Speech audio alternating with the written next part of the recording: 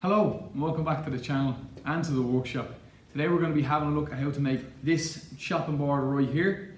So a nice hardwood chopping board with some chamfers underneath and a little bit of engraving. So stick around and I'll show you how to mark this out and I'll show you how to make it.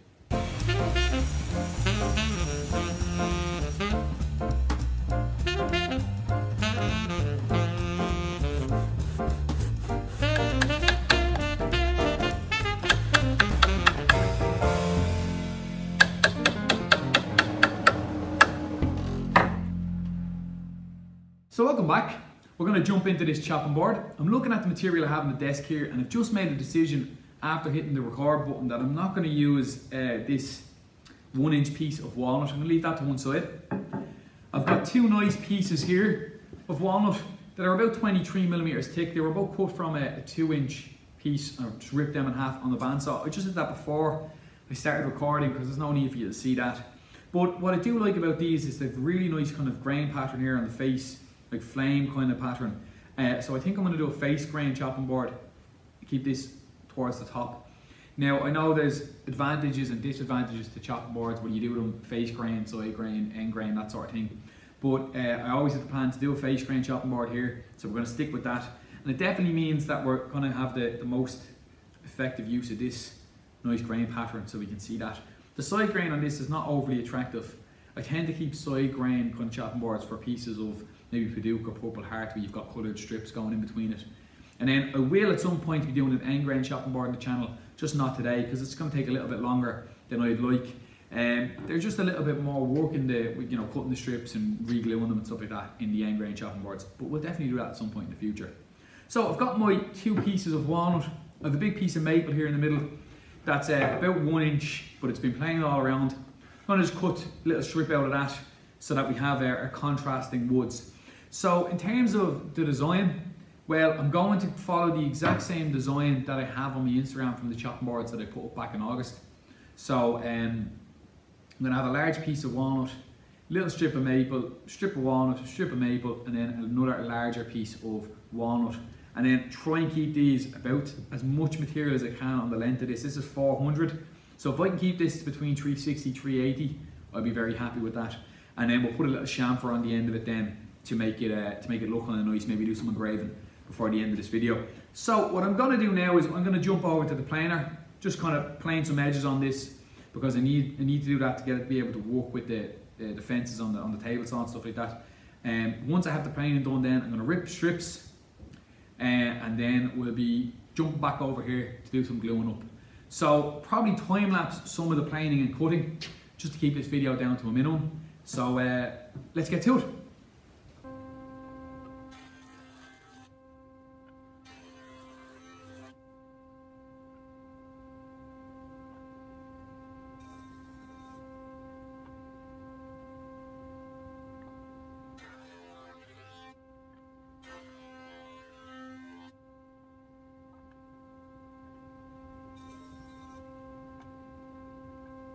Okay, so what I did there was I just planed the face and one edge of the walnut on both pieces there, because that's going to be very important to me when I go to cut it on the table saw now in a second when I go to rip the strips. And then I didn't need to plane this here, this was already planed for me, but what I will do now is I'm going to cut that to about 400 so I can keep some of this for another project maybe, as opposed to ripping a full strip that would be essentially useless. And then what I'm going to do is rip all the strips. So I'll do that now and then I'll be back to you.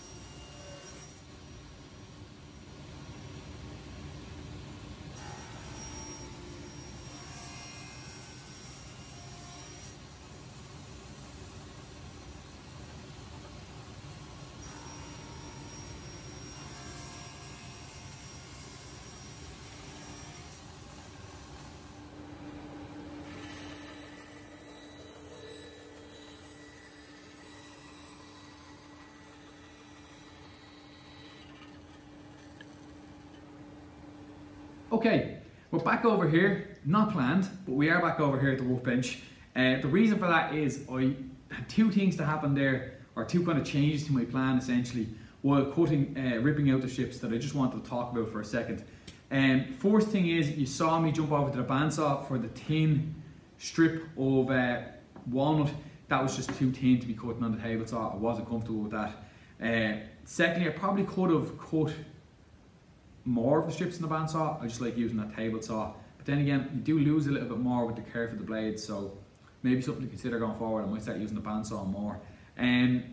Also then, I changed the measurement on this wider strip. I think I said 60 to 80 at the start of the video. That was definitely too thin. We're up at about 110 now. I'd say 90 would probably be the smallest I'd do that. But because of the length of the board, I'm after making that 110.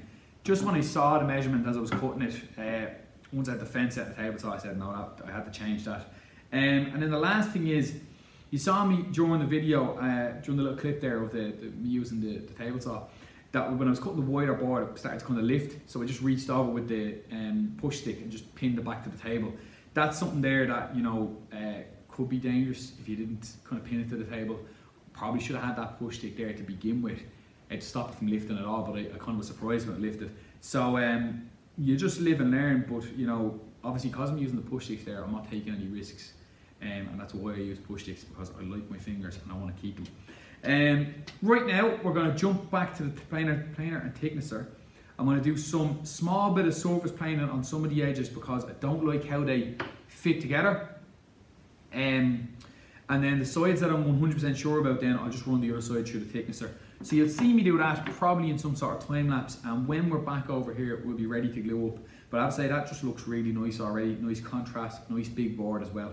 So let's go over to the planer thicknesser, and then yeah, we'll see how that goes.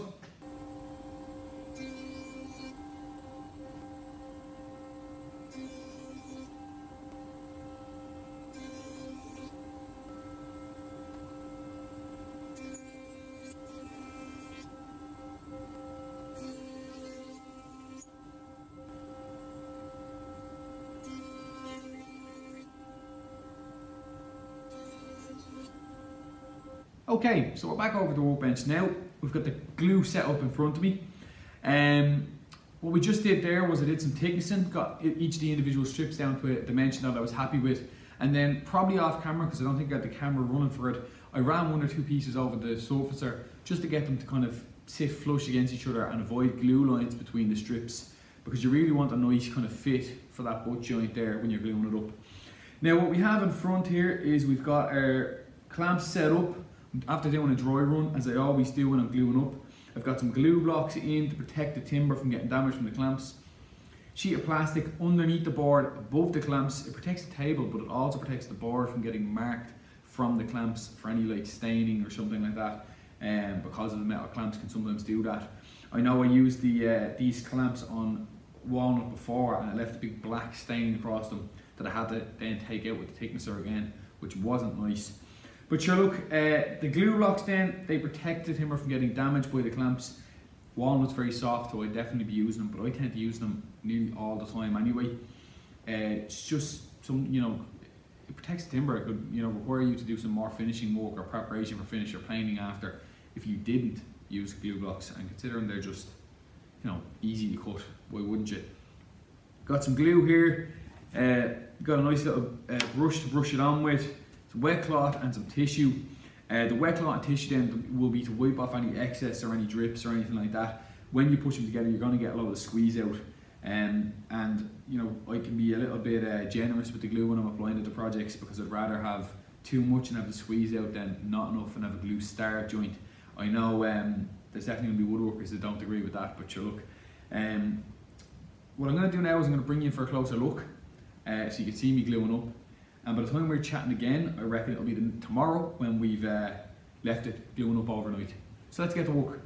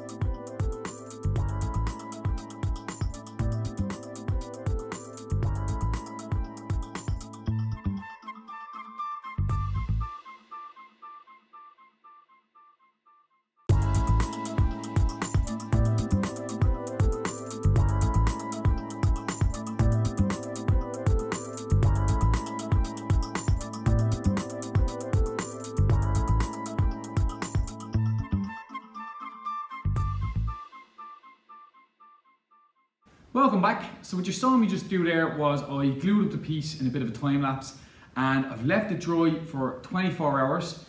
So it's a day later, and what I'm going to do is I'm going to take it out of clamps now and see where we're at in terms of how the bottom turned out and stuff like that.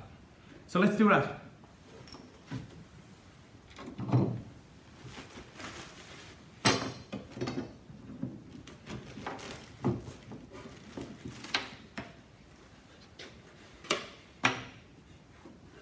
Okay, so obviously the back of it has quite a bit of squeeze out there that you know, we'll need to do a bit of work on to get rid of and stuff like that. But I have to say, it's not cooked. It's quite flat all around, and the glue lines look really good.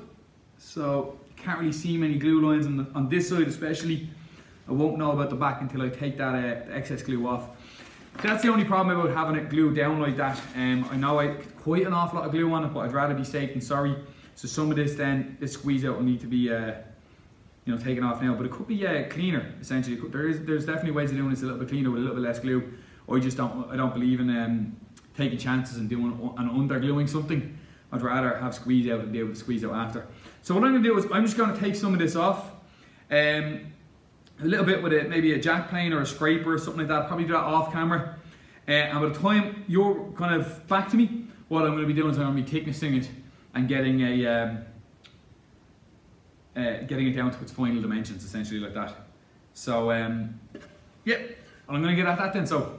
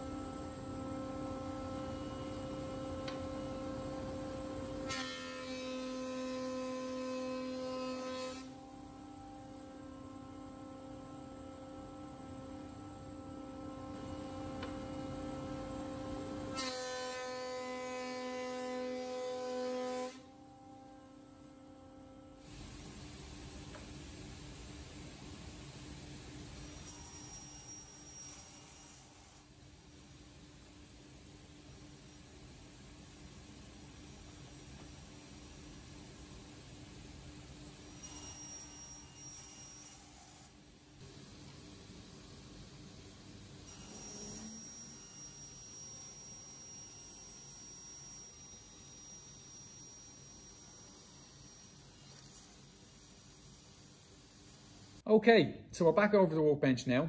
We've got our chopping board planed or thickness flat rather. So it's flat all around, and I also then, you just saw me square it up on the table saw. So just took my crosscut fence, got one square edge, flipped it over, went in from the other edge then to keep that same edge against the crosscut fence, and then that same edge went up against the rib fence to just square the board all the way around. So I have to say, very happy with this now. It's really nice.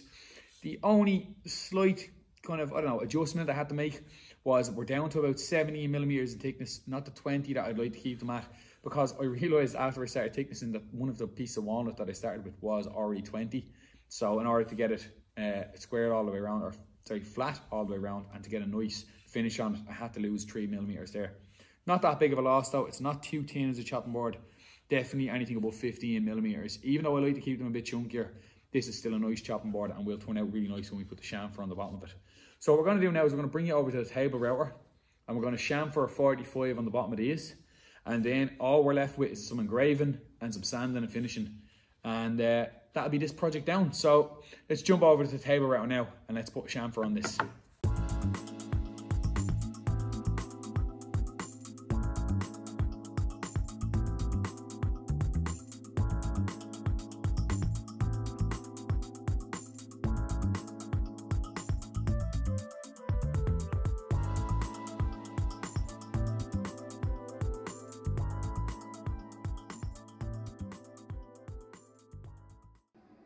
Okay, so we're over here at the laser.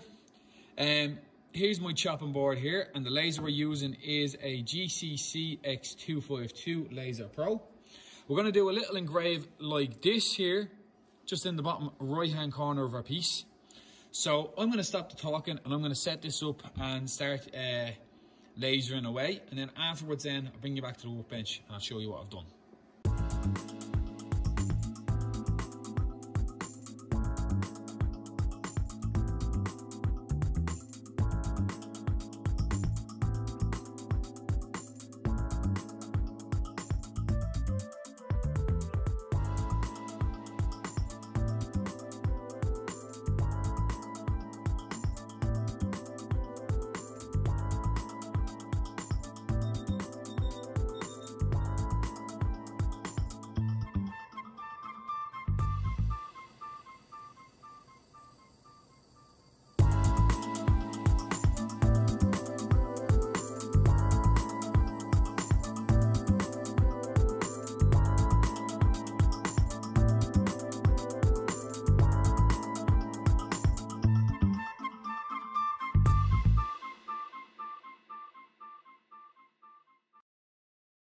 there we are.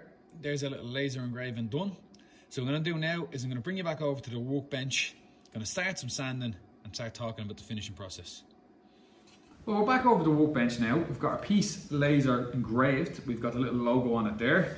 And then we're going to do some sanding. Now, I'm not going to take you through all of the sanding here. I'll do some sort of time lapse so that you're not falling asleep watching the video. But what I will do is I will tell you now that I'm jumping straight to the 220 grit because I'm very happy with the finish on this from the planer blades. They're quite sharp. So I'll be using this sander here to do that. And then for the end grain, the side, the chamfers, I'll do that all by hand.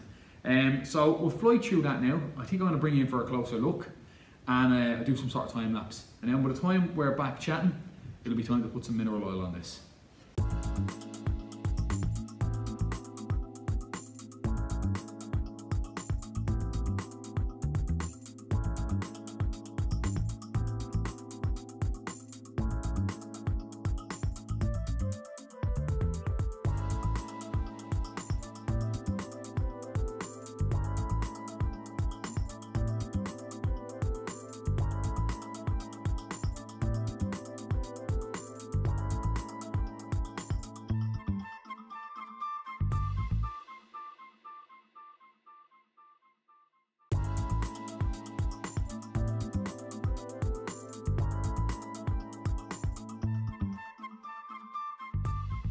Okay, so the sanding's done.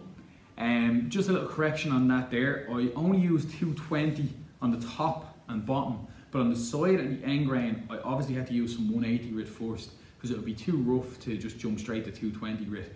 The reason for that is, as I said, the top of this had been planed, whereas that had been squared up on the saw afterwards, and the chamfers had been done on the router table. So they needed a bit of 180 grit first. So I did that and then went to 220. And we're all happy with this now. It's all ready for its first coat of oil. So what I have here is some mineral oil, got some lint-free cloths and some kind of blocks to raise it up on. And what we're going to do is we're going to do the first coat now, let it sit for a few minutes, buff it off after a few minutes, let it dry overnight, so cure overnight, and then come back tomorrow with a bit of wire wool, denib it, and then put a second coat on it, and we'll see how it looks then. It could end up with 2, 3, 4 coats on it, repeating that same process over and over. So what I'm going to do is I'm going to bring you in for a closer look, and I'll show you the oiling of this with mineral oil.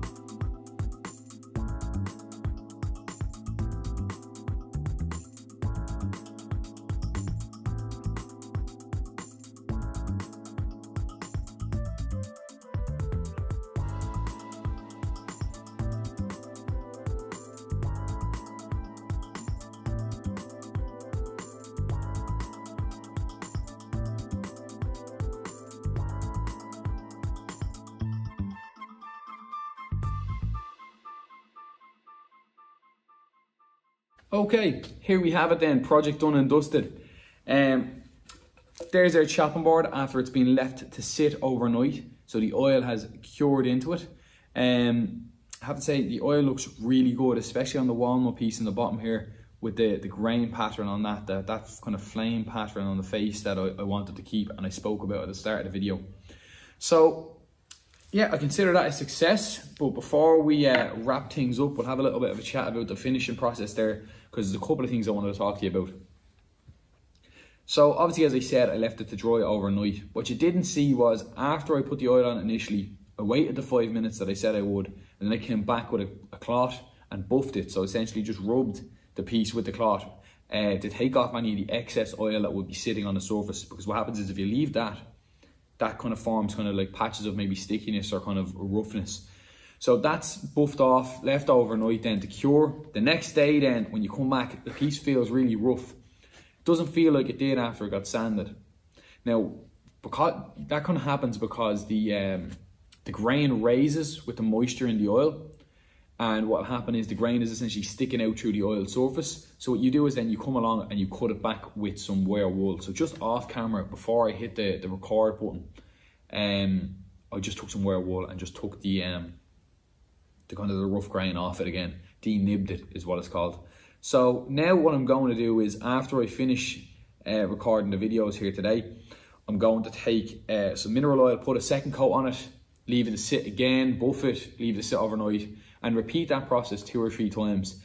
Each time that I come back to put a new finish on it, I'm going to take the wire wool and denib it.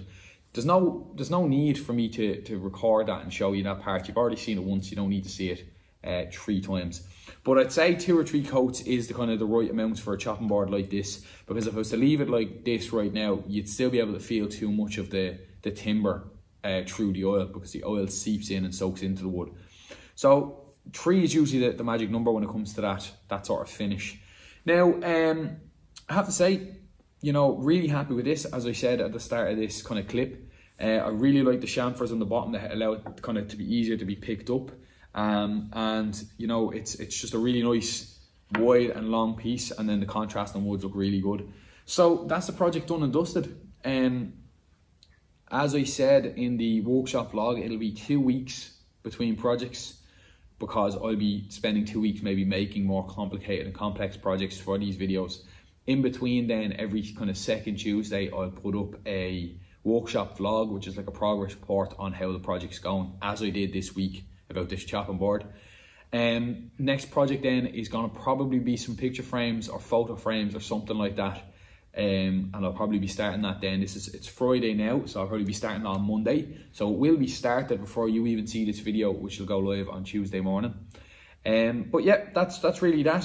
Just to give you a bit of an insight in case you'd missed the workshop vlog and you're wondering why the uploads have gone from 1 week to having project builds every 2 weeks. So as I said, some picture frames on the way. And in the meantime, I'd really appreciate, you know, a subscribe or a like on a video and stuff like that. It increases exposure, means more people are going to see this. At the end of the day, like I've always said, I'm not making any money out of this. It's simply for a bit of fun, enjoyment, and, you know, for educational purposes and stuff like that. Now, if you want to see this chopping board after it's had the 3 coats and put into a presentation environment, throw your eye over to my Instagram, because that's where I do all my photography work and I take photos of my pieces. As I said in the spatula video, I really believe that the last step of any project like this is to put it in a nice environment and take a nice presentation photo. So that's us for today. And look, thanks for watching the videos. Thanks for subscribing. And if you haven't, please consider hitting the subscribe button there. And hopefully I'll see you next time. So thanks very much.